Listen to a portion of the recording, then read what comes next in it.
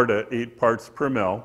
And so it's rarely drawdown. As phytoplankton communities take up nitrate, right, they prefer N14, so you're left with enriched nitrate, N15 up in this sort of category, so 4 to 8. And so, you know, that's exactly what we're seeing here, kind of a baseline around 4 and occasionally up to 8. And so the inference there is that, you know, there's very strong millennial scale variations, about 1,200 years, and then we see instances of drawdown with nearly complete nitrate depletion, you know, at a few times. And why is that? You know, what causes that? But it would have been a very different ocean at that time with a lot of productivity. So that's one of the interesting things. I've done a lot of work on stable isotopes on this guy. We worked with one particular morphotype to develop this time series. And, you know, it's not that easy to find forams on the continental shelf of Antarctica. There's very few records like this, and this is the highest resolution. So, you know, how do we explain some of the things that we see here? There's a lot of action at the deglacial time. And if you look at equilibrium calcite, we can make that calculation pretty easily. Most of this record shows that the forams are growing carbonate at equilibrium, as you would expect from modern conditions, minus 0.5 delta 18 of the water, you know, water between 0 and minus 2 degrees centigrade. But this is different. This from, you know, 800 to 1,500 years ago is profoundly different. And so that tells us this was a time of unusual change. It increases our understanding of natural variability in this part of Antarctica. So water either a degree warmer, maybe a little bit more, or lighter, or it could be both, right? So that would argue for greater meltwater input and warmer temperatures. The other thing we can see there is this change in sea level as the big ice sheets melt, right? So this is a Gornet's reconstruction of sea level, and a lot of people at different Florida institutions have worked on the history of sea level, right? That's been an important thing for scientists in the state of Florida. So this is the last, one of the more recent in a long line of sea level reconstructions. But here we are in the last glacial. Sea level's down 120 meters or so. There's some meltwater pulse events, and we're coming up to minus 80 meters around 14,000 years. And the shaded area here shows the interval that it's covered by these sediment cores from Antarctica's continental margin. And so the oldest sediments there would have formed when sea level was about 60 meters lower. And we know that seawater delta 18 decreases by about 0.11 parts per mil for every 10 meters of sea level rise. That's because the ice that's melting is contributing low O18 water to the ocean. And so a simple model just shows that much of this decline here is simply the result of the addition of glacial meltwater during the last 60 meters of sea level rise. And, you know, I guess, I mean, in one sense you could say, oh, well, is that surprising? Honestly, it's not, but there are very, very few records that have ever demonstrated that have ever shown that. So we think that's a pretty cool result. But it also sets the baseline against which you can look at these, you know, peaks here and here.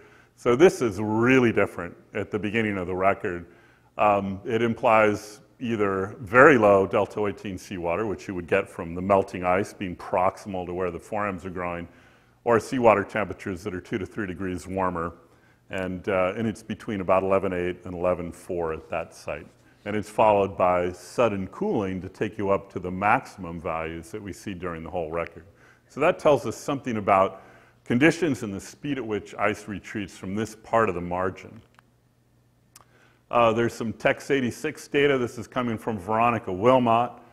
This is exactly how she sent it to me. You know, I mean, I find these temperatures to be a little bit high by 2 degrees or so.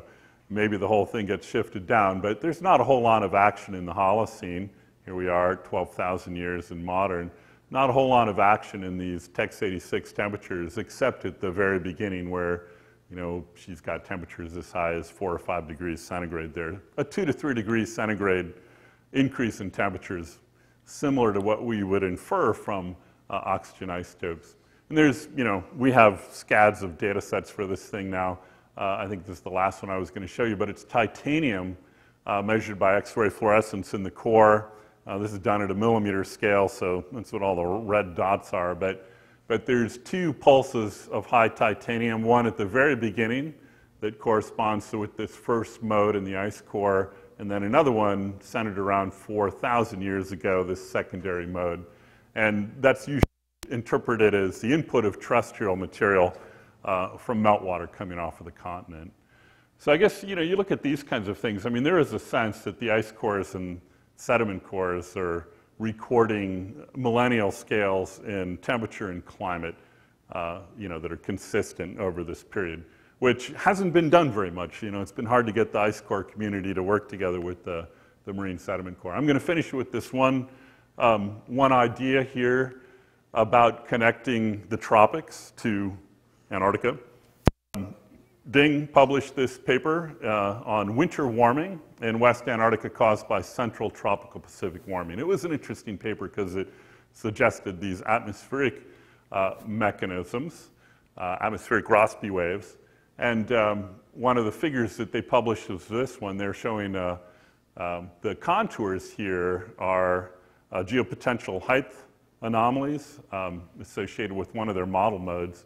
And then they're correlating that to temperatures in this part of the Pacific, the warm pool, the beating heart of the global climate system, right? And so their paper was mainly about West Antarctica. That's where they have the largest anomaly that seems to be associated with heating. But you can't help but notice that, this 20 contour extends halfway around East Antarctica, including, Totten Glacier area and where we've been working off of Wilkes Land. And so there are significant correlations then. This is their SST in this box correlated with this 200 millibar height anomaly, and it looks pretty good. It's not perfect. So they tossed that out there in 2011.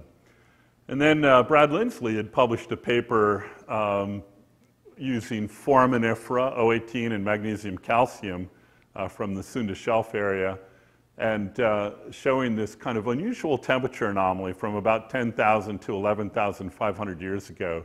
And these are temperatures, upper ocean temperatures. So, they argued that the Western warm pool really got warm, and it happened fast, lasted for, 1,500 years or so, and then it started cooling down again. Well, if you put those two together, right, maybe it's this kind of system that's forcing rapid melting at the same time in not just West Antarctica, but also this part of East Antarctica that I've just been talking about. And so the observation that we're seeing amplified warming right now in the Western Pacific, right, which is, you see that in the short instrumental records, and we certainly see it in this composite of coral records. Well, it doesn't bode well for the future of Antarctic ice, particularly in the areas where the ice is grounded well below sea level. Those are areas where we know the ice can respond quickly. So I'm going to stop there. My intent here, I know, was like a smorgasbord, and we probably didn't go into enough detail to satisfy some of you, but my intent was just to illustrate ways in which paleoclimate data can be used to help us think about the climate system. When I talk to senators and Congress people sometimes about climate change, I find it very useful to bring in some record. It might be an ice core record from Greenland, like, hey, look at this, Younger Dryas. Things happen really fast, and here's how we know that it happened fast. And here's the limits on our knowledge. Here's how it may or may not apply to today, but at least they understand, like we have physical things that we work on, and we use techniques that are based on well-established physics that tell us things. We're not making this stuff up, right? And just introducing them to the scientific method and putting a face on it, I encourage as many of you as can, go talk to Governor Scott, go talk to your representatives. You may come away at first thinking that you didn't do any good, but collectively, it can. And people are interested in this stuff too. It's crazy stuff that happened in the past. Why should we expect the future to be any less crazy, right? So, engage in that way as much as you can. And I'm around tomorrow. I'm happy to talk to anybody about any of this stuff. But thank you very much.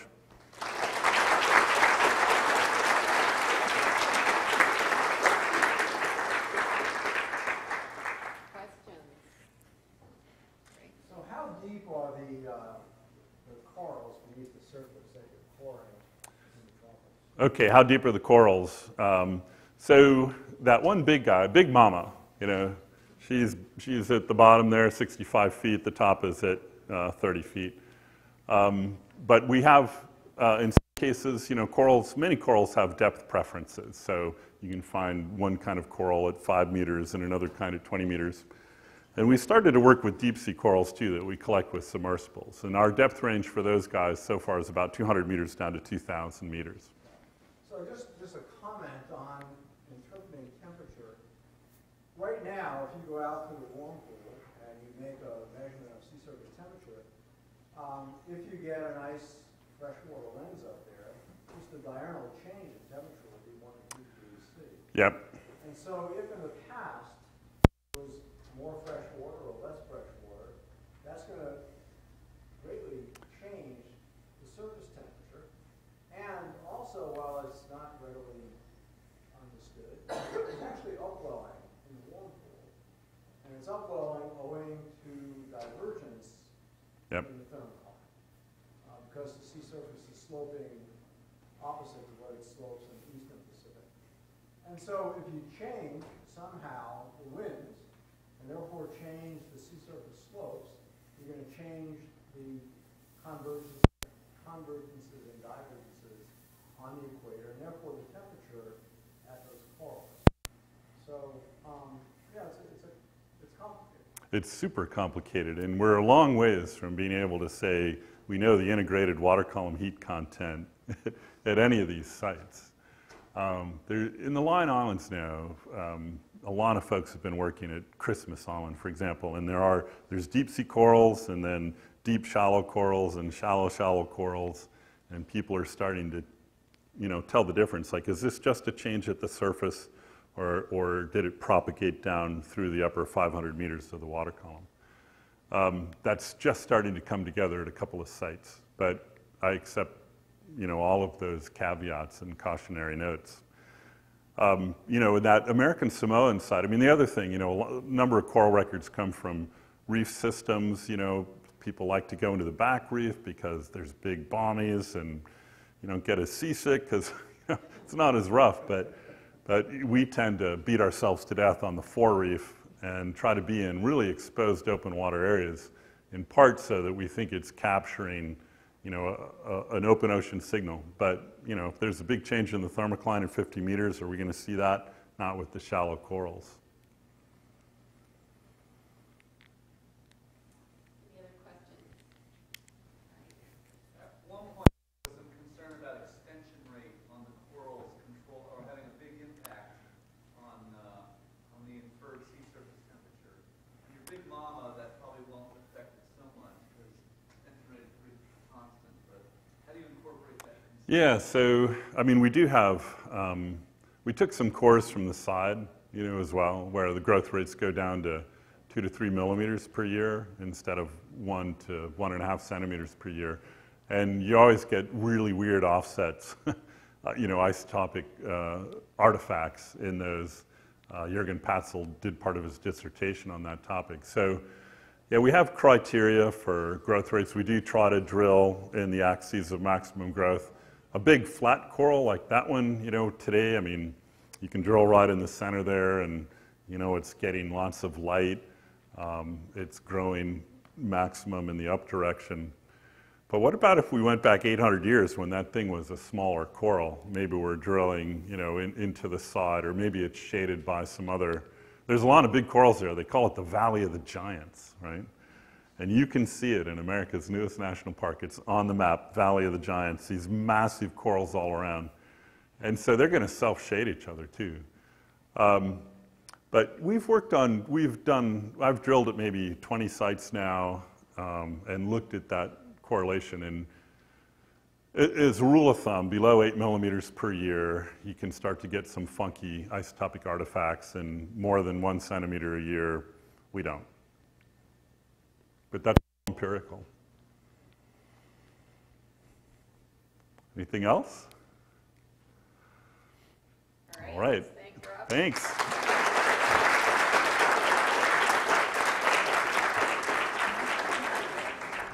We can take off the two. Yep.